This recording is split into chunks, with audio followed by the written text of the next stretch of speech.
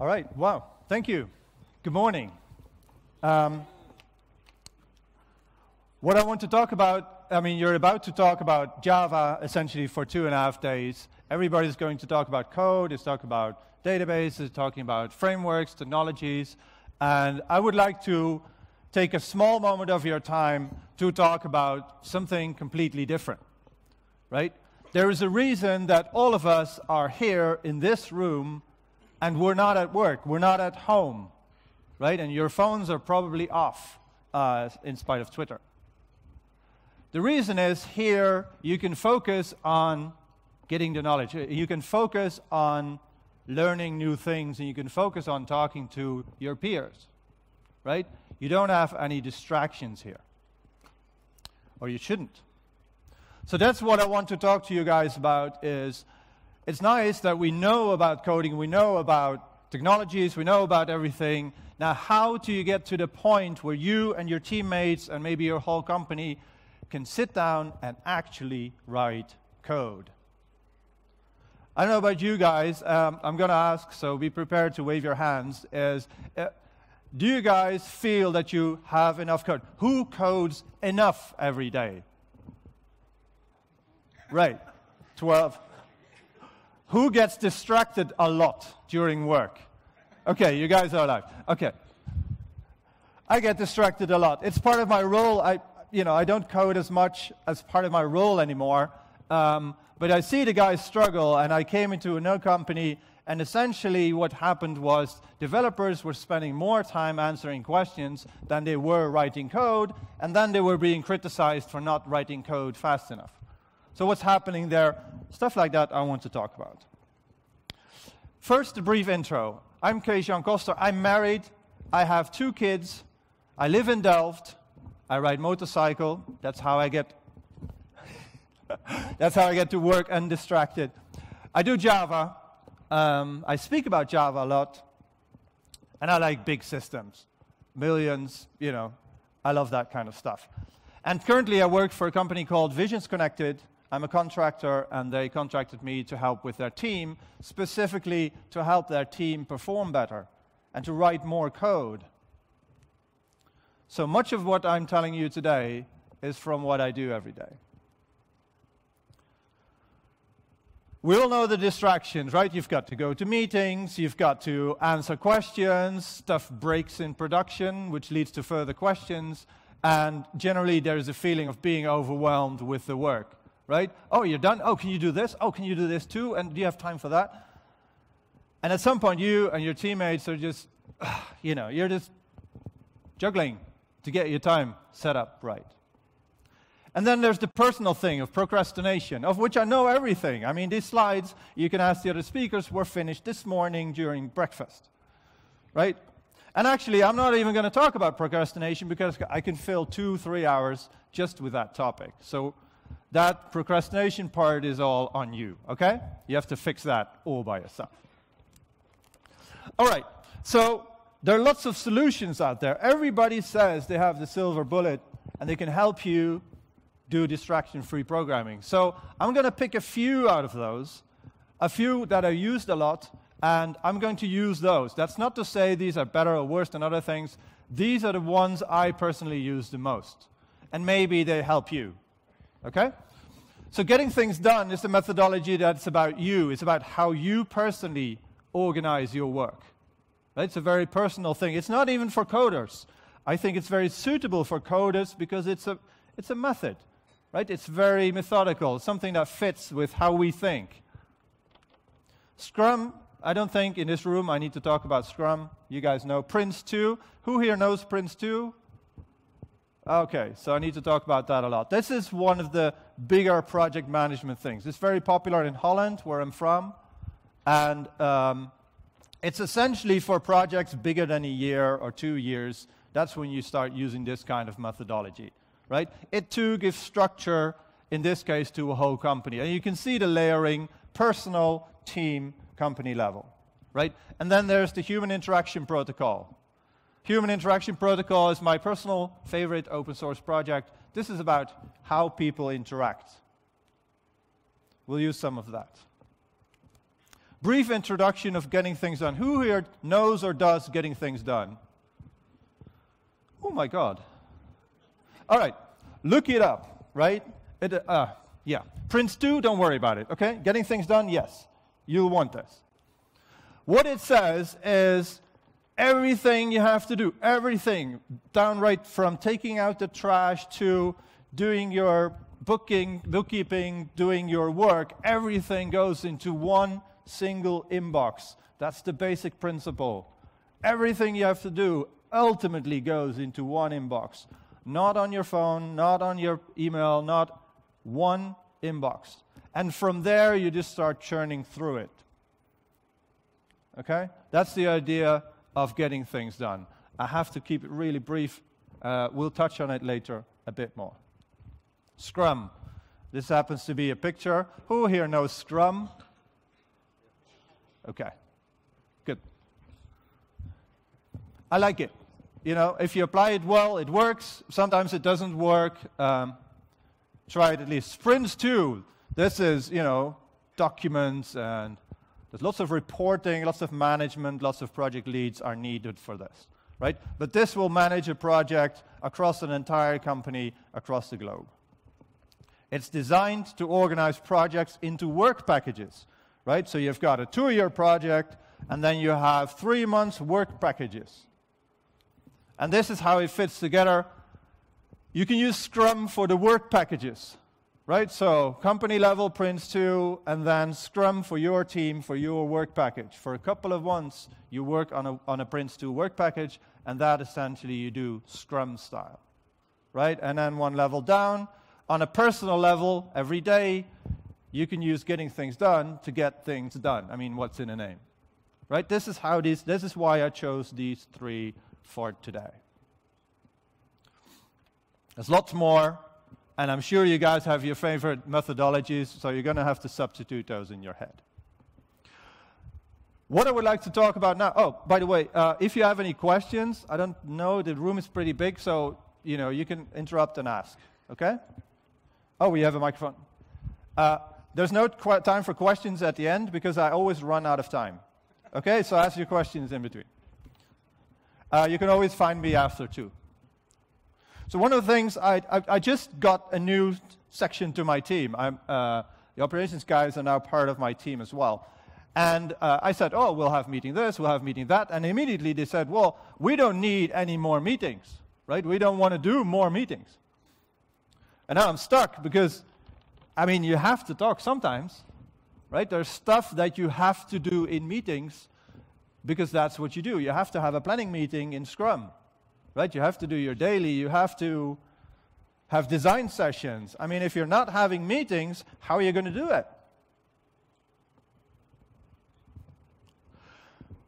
So when you do meetings, think of the meetings that you have in your company. I was working for a large Swiss telecom operator, I won't mention any names, and their meetings were like this. Everybody would sit at the table with their laptops working, right? And one person would be talking to the, hair of other people because they were all looking down. And then he would say, so what do you think, John? And then John would look up and he would say, oh, I missed the question, can you repeat it? After attending 2 of those, I was like, why am I even going? No one's listening. They're not recording it, so you can't look back. So how are your meetings structured? When you go into a meeting, do you know why you're there? What is expected of you? It's a very basic question. Do you ask, if you go into a meeting that's vague, do you go and go, guys, why am I here? Do I have to be here? Do you ask that question? If you don't ask that question, why don't you ask the question? Sorry, what? There is no defined answer to that. Well, there should be. Somebody organized the meeting with a purpose. And that purpose may be I like talking to people. I don't know. But you have to know. So when you set a meeting, because you can't change other people, right? You can only change yourself. When you decide to plan a meeting, why don't you define the outcome that you expect in the start? I mean, you can say, oh, we need to decide this, we'll put a meeting, and then you're done. Or you can take 10 more minutes and write in the invitation, okay, start with one of these sentences, right? If it's a training meeting, if you go to J Prime, you walk away with, and the guys told you, you will walk away with knowledge, right? You know why you're here. You're here to learn. That's crystal clear to everyone. Or if it's a decision-making meeting, somebody needs a decision, we will decide this, right? So I know what to prepare for. Or if it's a meeting when somebody comes to collect something, when somebody needs you for another reason, you can say, your contribution is. I've done this in a meeting, 4 guys. I told each of the guys in the invitation, this is what I need from you. And as soon as this has been achieved, the meeting is over. And if you achieve the decision after 5 minutes, you can spend the other hour doing other stuff. You don't have to continue the meeting. You're done. How can you ever stop a meeting if you have no purpose? You can just go on and on and on, like I do now.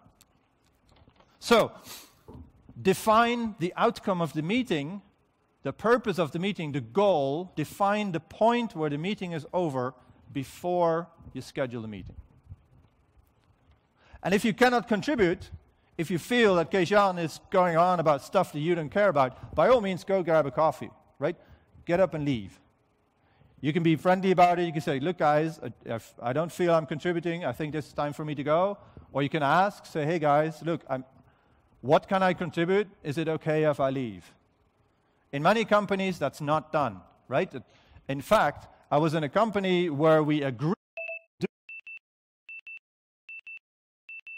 Weird to me that somebody was leaving my meeting. Isn't that strange when you think, hey, I set a meeting, he can't contribute, and I still feel he should be there? For what? For my ego? Funny, huh? If you're not contributing, if you're not learning, if you're not bringing knowledge, if you're not part of the decision, thank and leave. If everybody leaves, the meeting is over. Okay? This is a hard thing to get used to, and it's really effective because it means, just last week I had a meeting. After 30 minutes, my action points were clear, and I'm off to do them, right?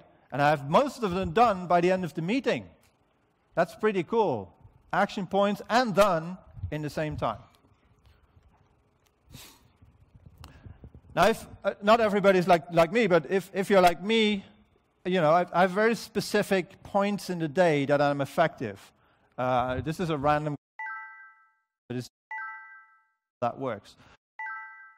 Levels, which for me correlate very strongly with energy levels during the day. And I've in a time, right? This is when I need to do work, not meet, not talk to other people, not handle email. This is the time I write my code. Mornings. And then 11-ish, that goes down, I start doing emails again and chaotic work, right? After lunch, I get my after lunch dip. Compensate that with Coca-Cola, which doesn't help. All it does is give you a short peak and then you go into the trough again. So afternoons are essentially shot. And then at home, the kids, take them from school, feed them, etc., etc. And then when they're in bed, 10 o'clock, I get another productivity peak. So I'm done. I'm working again until midnight. That's my day, right? Yours is going to be different. It's going to be different for each of you. But there is a pattern. If you look at your team, probably you'll find most of you guys are effective in the mornings, right? So try to schedule meetings in the afternoon when you're less effective. You have your code in, you have a good feeling about yourself when you go to lunch, saying, all right, that's done, and then the rest of the afternoon, it's okay if it's not as productive, right? Because on the whole, the peak has already been used for something productive. Maybe for your team that's different, but talk about this. Talk about the team and say, look guys, as a team, what is our productive time? When do we write code, and when do we shut the door and let no one in? You can talk to your project managers and say, look, don't distract us in the mornings, distract us in the afternoons. After a few mishaps, they'll learn and they will do it. Because for them also, if they get a happy team, a team that's responsive, it's better than some guy who's trying to code, who's grumbly because he's being distracted. So it's good for both of you. And Scrum also does that, right? It says you have a meeting every 1 to 4 weeks, depending how long your sprints are, right? No other meetings are needed because that is when you do your retrospective, your planning meeting, etc. They also have predefined slots, so you know what you can expect. You talk about progress once a day. You don't have to talk about progress more than once a day because you don't need to. Once a day is fine. And if you plan that time slot well, everybody can be really productive. You talk about it, everybody gets cracking, you go to lunch, and the afternoon is okay to be less effective.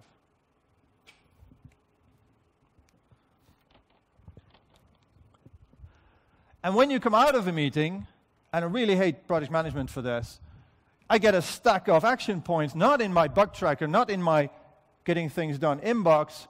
I get an Excel sheet that's somewhere on a share, on a Windows share no less. Look at me working with my Mac. And I have to use this special computer that it gave me with that Windows thing on it to access the other action point list that I don't know which version it has because it's still open on her desktop and, has she saved yet or not? Action points from meetings for developers go into the ticket tracker, right? You've got a bug tracker. If it's not in there, you don't have to do it. It's that simple. That's what I do with my teams. If there's work in email, if there's work in Excel sheets, that's all fine. If it's not in the bug tracker, it doesn't happen. Oh, but it has to happen. Well, put it in the bug tracker. It's not hard. Don't allow your environment to give you action points from meetings that are not in the bug tracker. If you have to, you can put them there yourself, right? Just to keep track of them. And then you can give the reference to the person giving you the action points. And this is straight from getting things done. Scrum also says it, right? You have to have one backlog. Everybody has to work from it.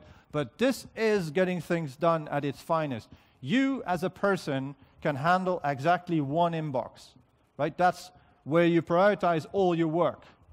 In fact, I go so far, not everybody does that, to have my personal life, my work life, everything is in one inbox. I don't have two inboxes. I can't deal with that. So take out the trash is right up there with white new database cache interface. You put everything, all that stuff in one place, and then suddenly you don't have to worry about, oh wait, there's this meeting. Oh wait, I need to look at that Excel file that I don't know what version it is. Right? Oh wait, there are 4 now? Whoa, what happened? Right? So, to deal with meetings, define the outcome in the start. Right? If you don't know when you enter a meeting what the purpose is or what your role is, you can ask. It's an okay question to ask. Maybe you're not used to asking, but what am I doing here? Right? How do I know that the meeting is over for me, that I can leave? If you ask it like that, maybe that's a bit crude, but I'm sure you guys, from working with Bulgarians in the past, you guys are probably better at formulating this than the Dutch guys. So, but know your purpose. Do leave, right? Don't sit there and stare at the ceiling because you're actually distracting other people. Check out with your team what your slots are. When is okay for meetings? What we do is we plan in the week all meetings on Tuesday. Our Tuesdays are shot. That means we have 4 days that we don't have meetings, which is pretty damn good. And put all the action points in the ticket tracker. Okay? Any questions about meetings? This is a meeting too, obviously. Think about that. I won't give you an action point, so don't worry. All right, let's go to questions. So I come into this team at Visions Connected, and I'm amazed. I mean, I'm used to development answering questions, yeah? But in a 70-people company, there are 3 guys in development. And all day, every day, there's somebody at their desks. How exactly are you coding when somebody is talking to you and you need to face them, right? I know some women, secretaries, that can write a letter while they're talking to me, which is really disconcerting, but they can do it. But guys, I'm sorry guys, you can't do this. Yeah? It takes a special kind of training. So, questions are distracting. What can you do as a person, as a team, as a company to deal with questions?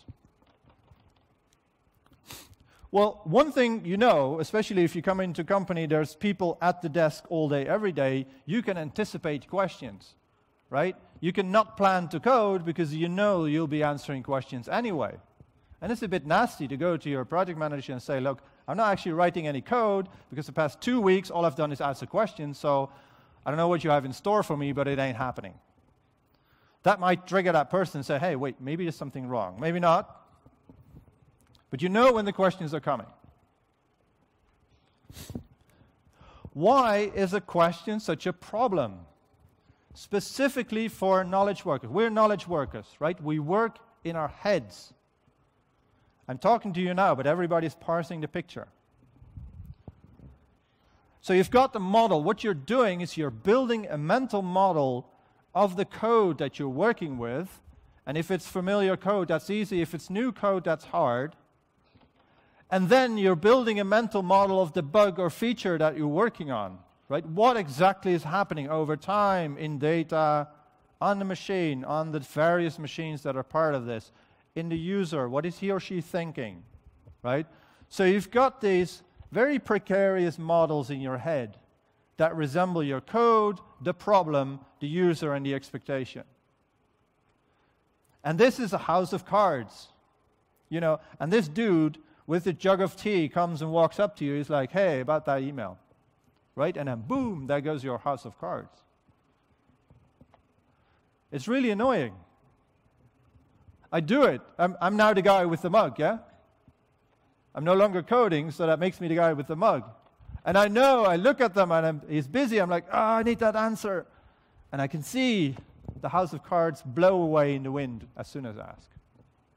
And taking that stack of cards and putting that house of cards back together again after the question costs time. Costs half an hour, costs an hour, sometimes a day. And that, with 8 questions, I can screw your day and you have no code done at all. And you'll wonder what happened. Because there were only 8 questions.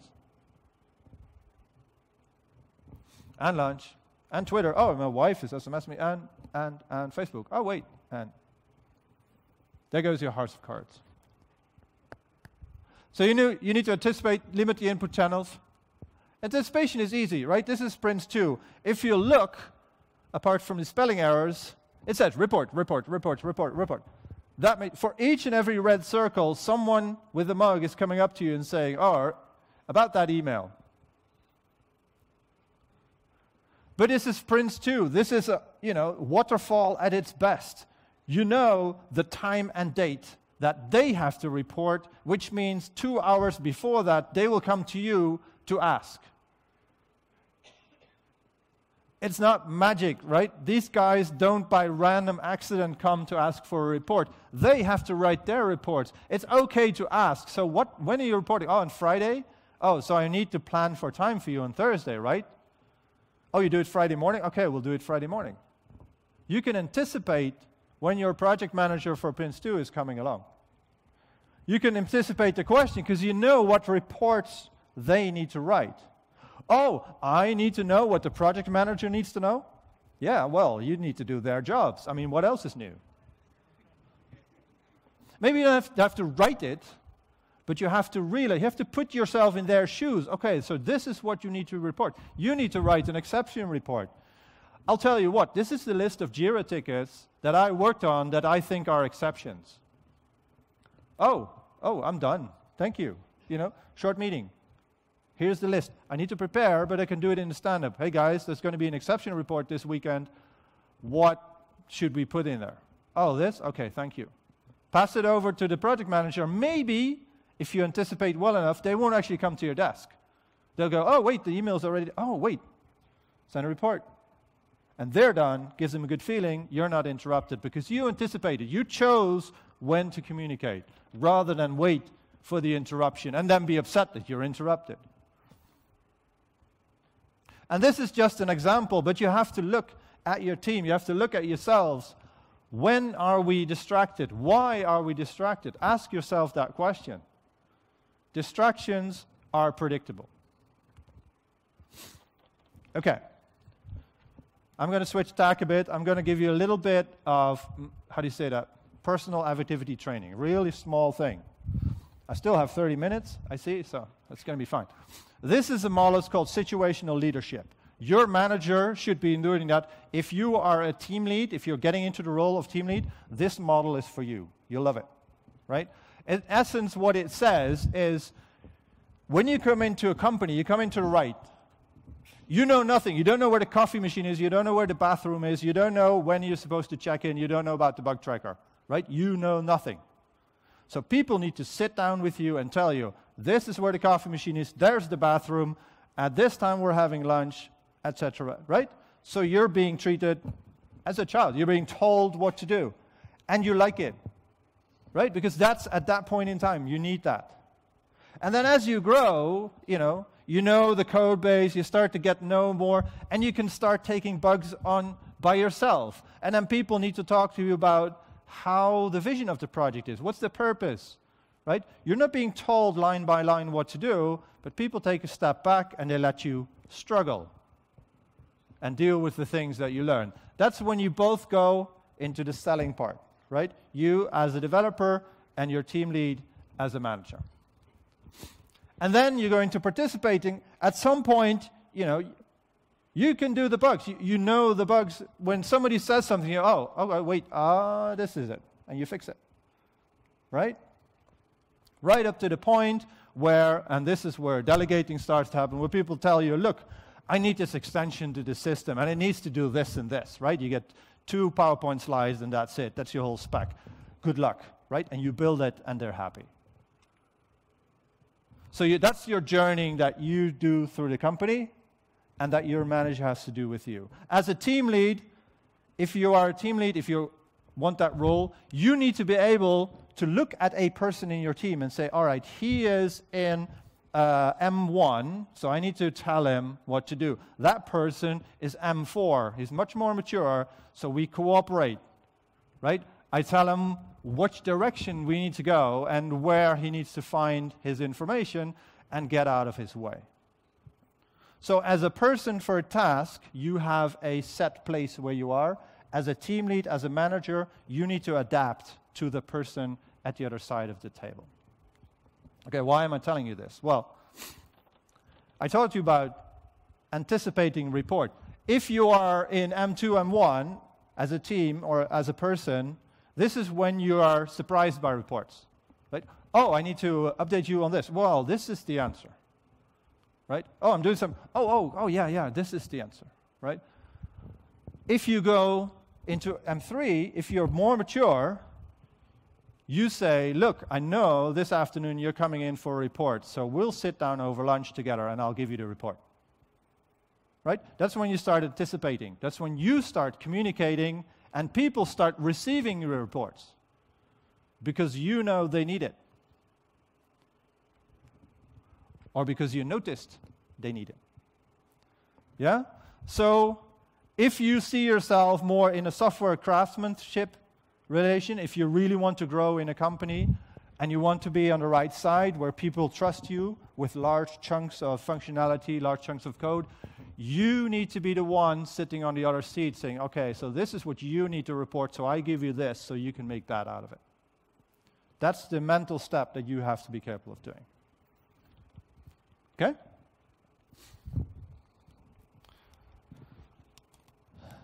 All right. Limit input channels. Who's got his phone switched off for the day? 1, 2, 3. That's actually quite good.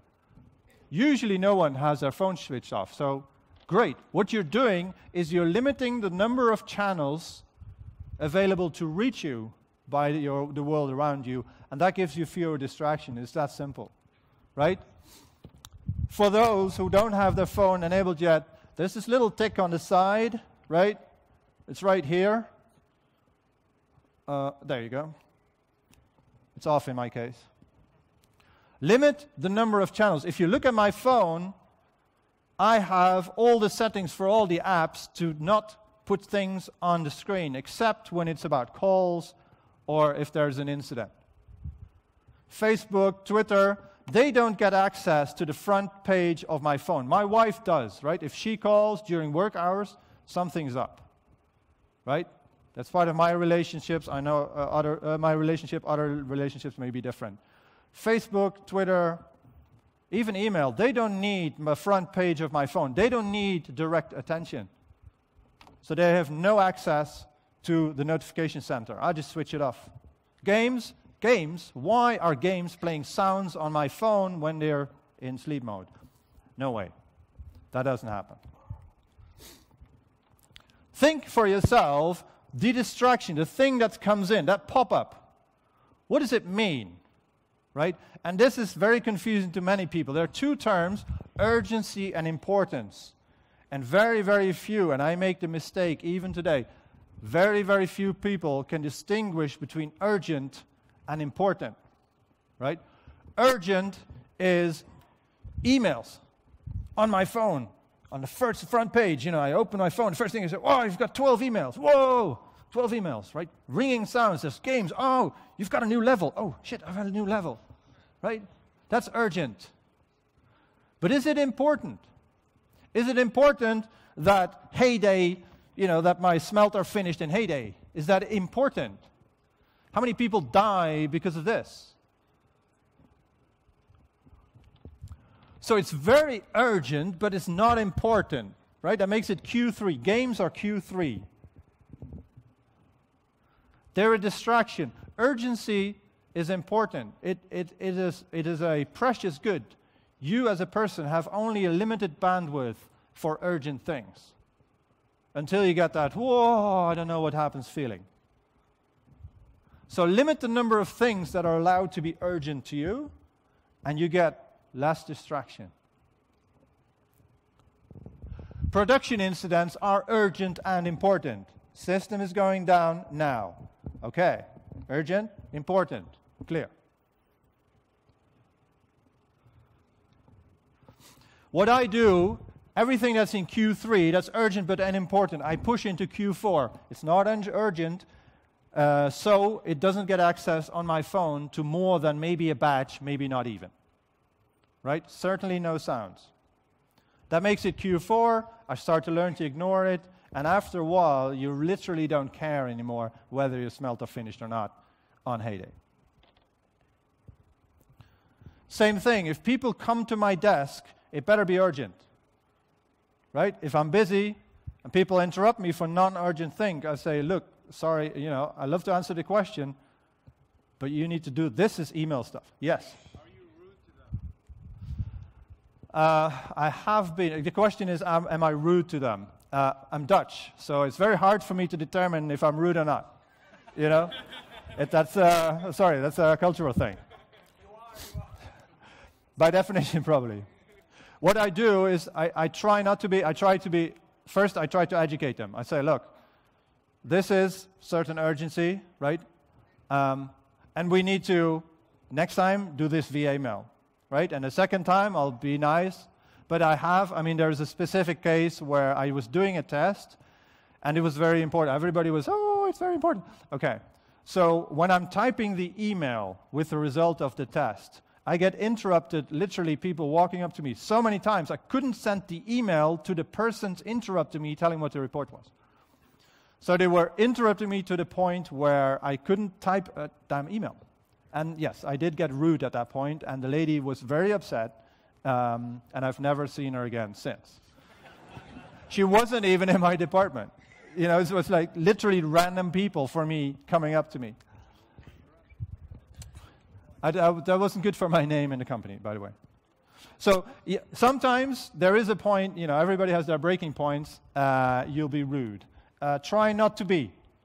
If you're not rude, if you educate people, if you explain why, they are more likely to react. What you've got to keep in mind, though, is that what is unimportant and not urgent for you may be either important or urgent, or they confuse the two, for the other person. So somebody comes up to you and it's very urgent to them, but you've got, he's the third today. So it's not urgent to you because it can't be, because you're already working on two urgent things, and it doesn't work like this. So be careful when you communicate with people to understand that their urgency and yours may be different, and keep that in mind when you talk to them. This model really helps. Plot your work there. Ideally, this is what Stephen Covey says in The 7 Habits of a Highly Effective People, you work on Q2 things only, right? It's important, but it's not urgent. And this is hard because you'll be pushed to work on urgent things. We'll get to that later. Same here. As a team, you usually have a Scrum Master, right? Make sure that the Scrum Master does some form of filtering. That is the person who oversees your team, and he or she knows what the priorities are for your team. And that person can filter some of that urgency. They can help with that, with communicating that. Okay? So make sure that the distraction come onto that one person. That also limits your input channels because you'll be physically separated. As a Scrum Master, I've set physically between me and my team. I've put whiteboards such that people had to pass by my desk in order to talk to the team, to be able to physically shield them. And in some organizations, that's what you have to do. We should get those poles with the ropes between them and to direct people to the right place. Communicating availability is important. Rotating the hat. Think of that as... So communicating availability is important, right? People need to know when they see a team of guys just hacking away, they think, oh, they're quiet, I can interrupt them, right? They need to have some form of hint that says, hey, you're not available, you're not welcome to talk to us, right? In the friendliest sense of the word. This is what the daily Scrum meeting is for. I tell people, you are welcome to interrupt us every day, 10 o'clock in the morning. You can just come in, you can ask any question you like, there are no dumb questions, there's no question wrong at that point, right? Because this is the time of day we as a team are talking what we're doing today, and your input is valued. I don't say literally, but I hint at, and you're not welcome the rest of the day, right? This is the time to interrupt us. This is the universal developer signal saying, don't interrupt me, right? I've actually got a pair of these. They're really nice, but they're open. So you should get closed ones. So you literally close off. The gaming headphones are usually closed. Get those, right? So you actually don't hear what other people are saying. Saves you a ton of distraction. Especially, some people are more easily distracted than others. I've got one guy on a team who literally has the attention span of a nit. So he's wearing these cans, and he can focus much better.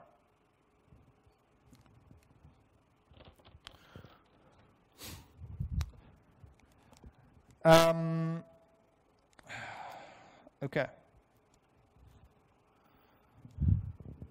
So, when you're answering questions, right, questions come to you for a reason. Have you ever sat down and wondered, why do people ask this question to me?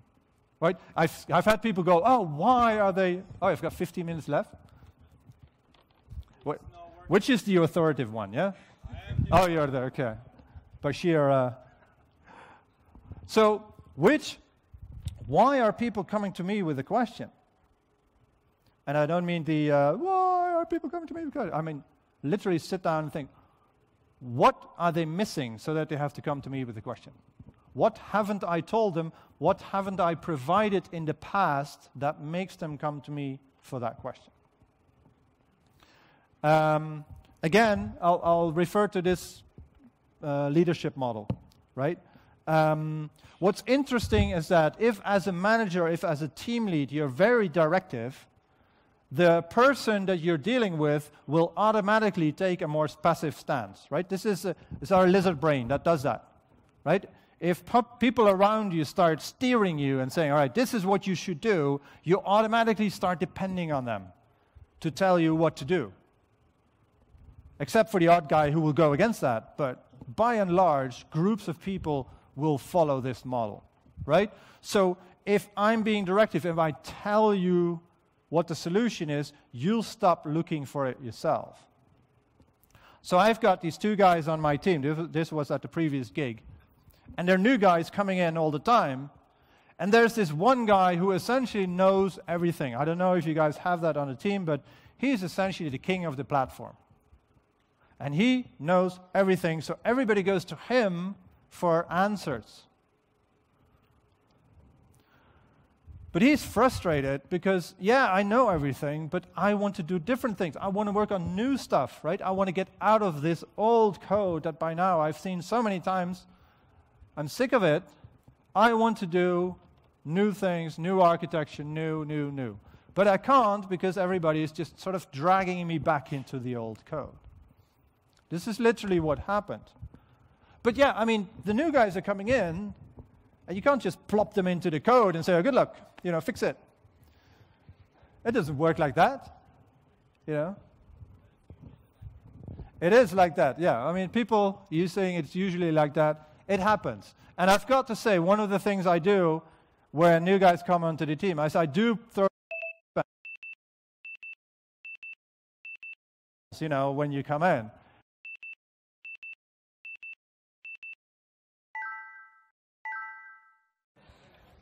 We'll give you all the help.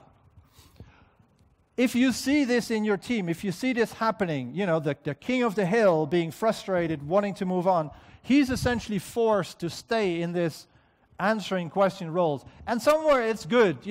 I like answering. It feels good to help someone. Someone comes to you with a question, you answer it, you're both happy, right? You because you helped someone, that person because he can move on. But you've got to move on. You've got to be rude to stay in the theme, right? Now that person coming to you with a question, he needs support, but he doesn't need the answer. He thinks he's asking for an answer, but as soon as you stop giving the answer, you're essentially you're inviting to him or her to be more inquisitive, to look more, to look further. And literally, in this case, what we did, the guy in green was told, you can answer any question people have, but you are allowed to provide only the class name in which the problem is. Not the line, not the problem. You are allowed to say, class this and this will give you the answer. And that is the effect for the other guys. Well, I can go to him for the answer, but he's going to say the class name anyway. I might as well find the class myself. Right? And the guys new on the team started learning quicker, and the guys old on the team weren't stuck in answering questions as much.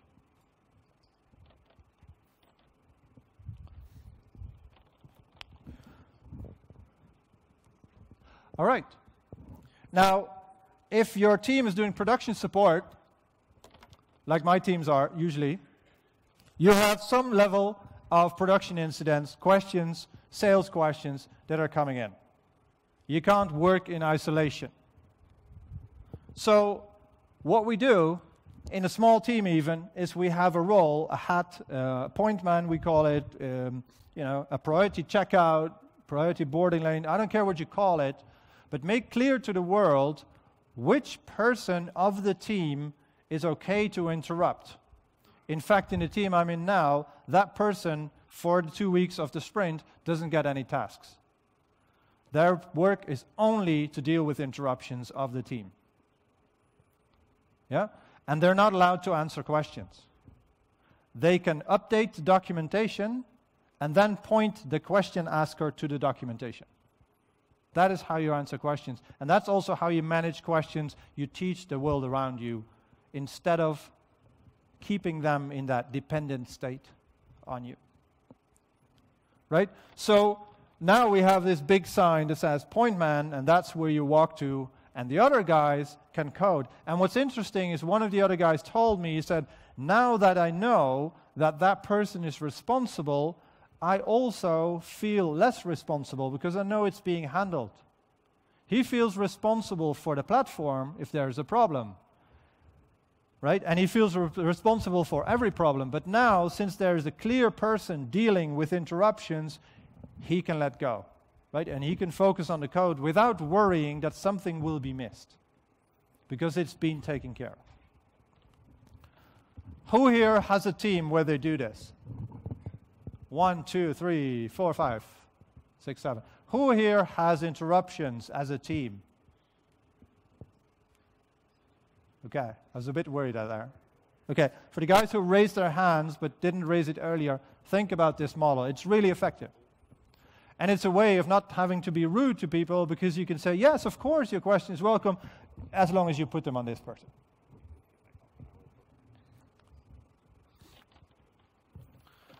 Okay, I'm probably running wildly out of time, but I'm going to continue on until someone drags me off the stage. So, this picture is a picture I recently used in the company. We have 4 lines of support. First line, second line, sysadmin, then development.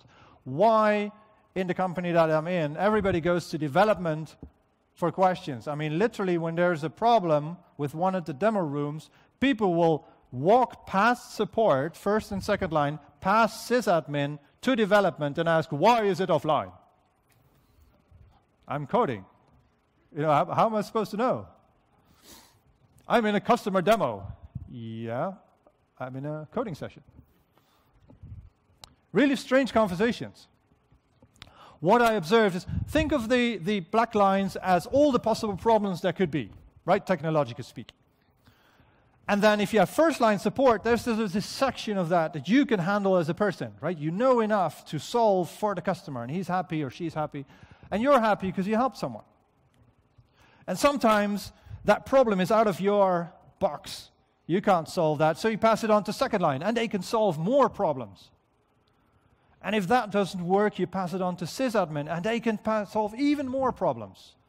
But yet they get stuck, and then it goes into development, finally. By that time, 4 people are working on it, right? It's already a hugely expensive problem.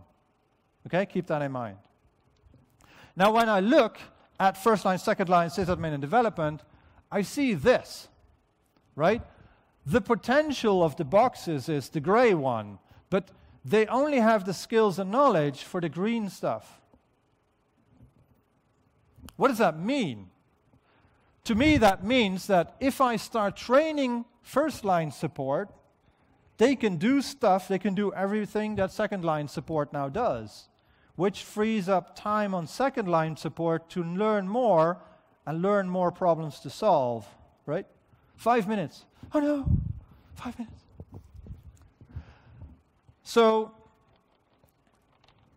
I would like to see this, right? I'd like to see first-line support solve all the problems that they can solve, but they're not doing it today.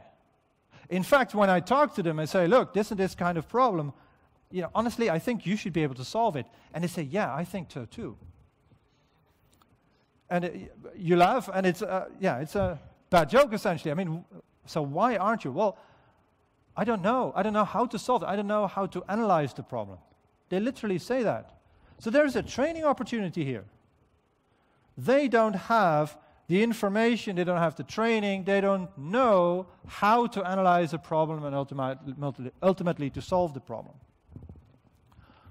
Now I'm all the way at the bottom, right? I'm with my team. I can't go and train first-line support. That's out of my realm.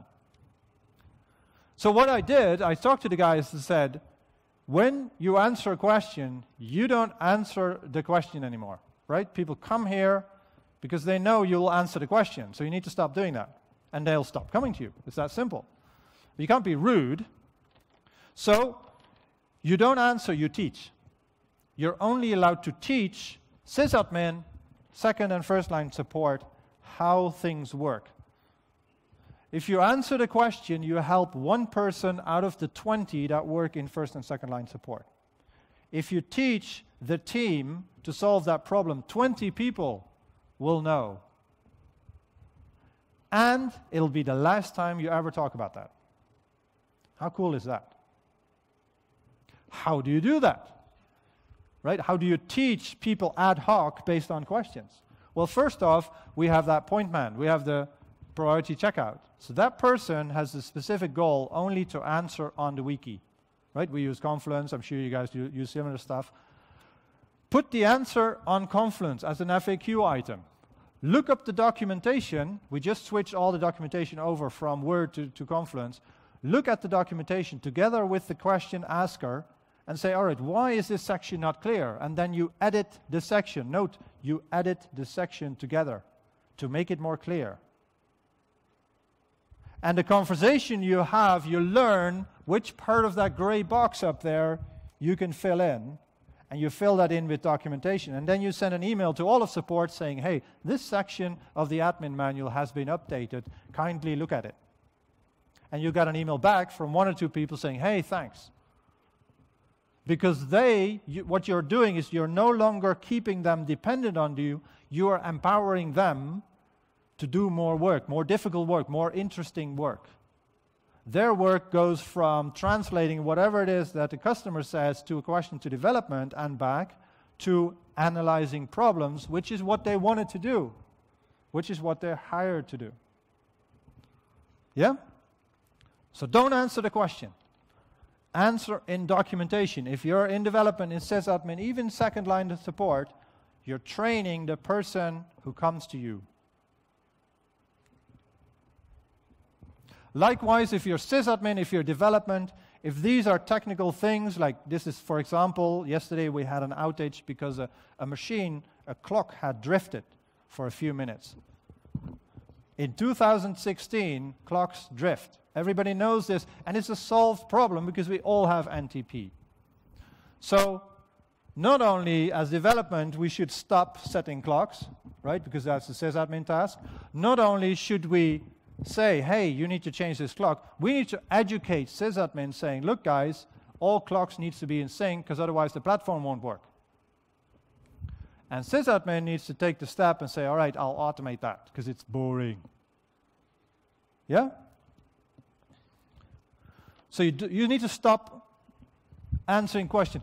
But it takes time. You know, I'm sitting there with head of support and he's, his hair is on fire. Oh, I know. It's urgent for you. It's not urgent for me. You have that conversation. And I say, look, by now, you sitting me here means that first line, second line, sysadmin has already worked on it. There's 3 people, plus you, plus me. That's 2 managers, 3 people. Is it okay if I spend 30 minutes writing documentation and solving this problem for good? Or do you want to have the same 5 people doing the same conversation next week, which will take another 8 hours across the 5 of us? Which is more effective on a company level? And I know, that is my way of being rude, because I know at that point in time, he doesn't have the mental bandwidth to deal with that, because there's a customer almost physically sitting on him to get that done. Oh, 1 minute.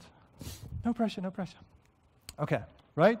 So you need to say this as friendly as possible, but this is the bottom line. By the time it gets to you as development, it already cost man-hours.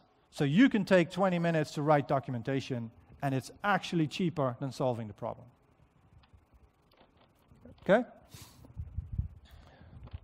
All right. So, generally being overwhelmed. I'm feeling like, oh, I can't deal with this, I can't deal with this. Probably by now, most of it you've heard, right? Work towards one to-do list. I was an employee for a long time, now I'm a freelancer. One thing about freelancing, for all the good and the bad parts, is ultimately I only have one and only one boss. There's one guy who pays my bills.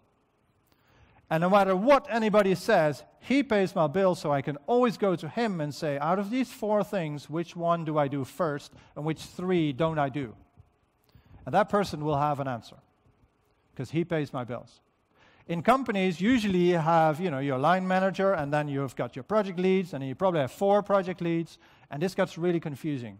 So limit the number of inboxes, limit the number of channels, limit the number of inputs that you have, and limit the number of people that control you. And it saves a huge bunch. This is where a Scrum Master comes in. He or she needs to stand for the team, deal with the interruptions, and then have your team be the one person for your team for priorities. For the Scrum Master, it is the product owner. Right? For the product owner, it's the product managers and the project managers, etc., etc. You are not the only one who feels overwhelmed, right? If you're going crazy, the others are. If they're not looking crazy on the outside like you are, that means they're dealing with it in a different way, but that doesn't mean they don't feel it. Some people are very good at ignoring that they're overwhelmed and just go into screw you mode and just go and work on one thing. But you're not alone, right? You're in a team. You're in a team for a reason. You're in a team so you can help each other talk about this. Say, look, I'm overwhelmed. What as a team are we going to do about this? It starts with you, right? You're the one with the problem, so you better solve it. And you better start working on a solution. Try to focus on a ticket tracker. Again, limit the number of channels that you have. In several teams, I've said to the world, look guys, I see work coming in through lots of mediums. If it's not in Jira, it doesn't happen. Any questions? And then people come to me, oh, but it's important. Well, put it in the damn tracking tracker. It's not hard, it's there. You know, on a company level, we agreed we would do that. Why are you sending email? But it doesn't work. Well, of course it doesn't work, but you need to start fixing that. Because the ticket tracker doesn't work, there's no reason for you not to work on it. Okay? It's not to introduce a new system. Ticket tracker, ticket tracker, ticket tracker, all day long. Keep it clean, and you'll notice it start working for you instead of being just one of the many. And finally, you need to do one thing and do it well. Right? Focus on things, make them your development. Right? You're not the quick guys. You're making new stuff. The quality that you deliver determines how much shit comes out of it later. Right? So take a little bit of extra time to make sure that doesn't happen. Because it will come back to you and it will bite you. I'll skip this part in the interest of time, but if you haven't already, look at Getting Things Done. It's a really good book. I love the methodology, and there's lots of information on it. All right. And that's it for the distractions, and I hope that you find time to code. Thank you.